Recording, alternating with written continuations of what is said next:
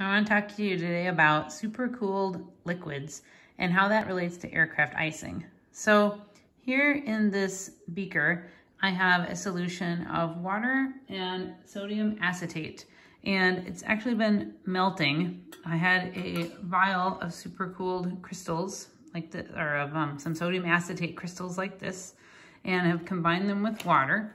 I've also made a little stick with some sodium acetate crystals on it right here. But this solution is now ready to be cooled. And so it has a lot of sodium acetate crystals in it mixed with water. So I'm gonna put it in another bath to cool it off for a few minutes.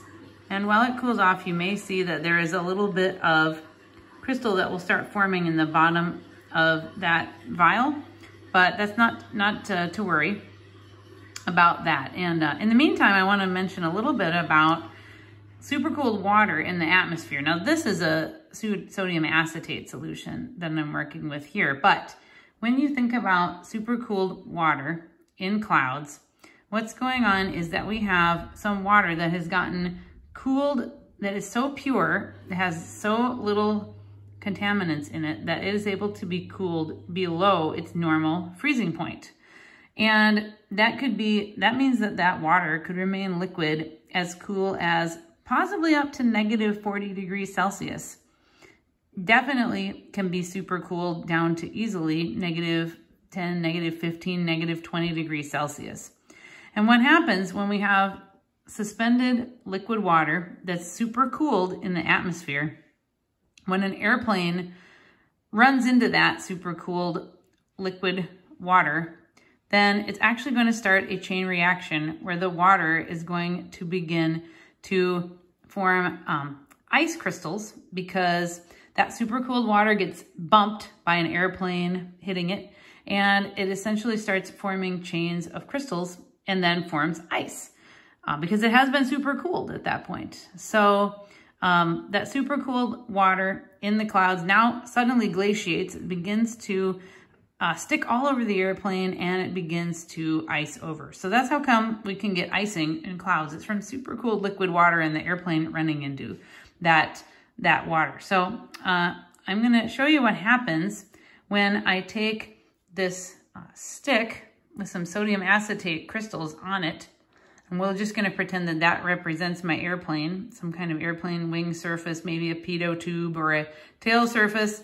And we're gonna end up touching this supercooled sodium acetate solution, and we'll see what happens. Okay, so I'm gonna remove the supercooled sodium acetate solution from my beaker. I was just cooling it down for a minute in here. And it has a pretty good black background, so you can probably see this is liquid, but I'm gonna open this tube, and I'm going to go ahead and insert this stick, which I've coated in sodium acetate crystals. This is now a supercooled liquid full of sodium acetate crystals. And we're just gonna touch it with these other crystals and see what happens. And you can see right there, it is immediately forming into crystals. The whole thing is crystallizing, and it's a little hard to see, but you can see that that was liquid, and it is now no longer liquid. If I put the cap back on my vial here, you can see this process has formed into mostly just a solid mass of crystals. See, it's all stuck there at the bottom. And so I basically just bumped that supercooled fluid of sodium acetate and water and instantly formed it into crystals. So I could put this back in warm water and actually warm it up and do the experiment again. But essentially what we have going on with aircraft icing is we have supercooled liquid water floating in the air, suspended in the air in clouds. If an airplane bumps it, it can very quickly start the chain reaction. We don't have sodium acetate involved. We have just very, very, very pure liquid water. And hope you enjoyed that. Hope you learned something about aircraft icing. And we'll see you on the next video. Don't forget to like and subscribe if you're enjoying these videos about aviation and meteorology and weight and balance. See you guys later.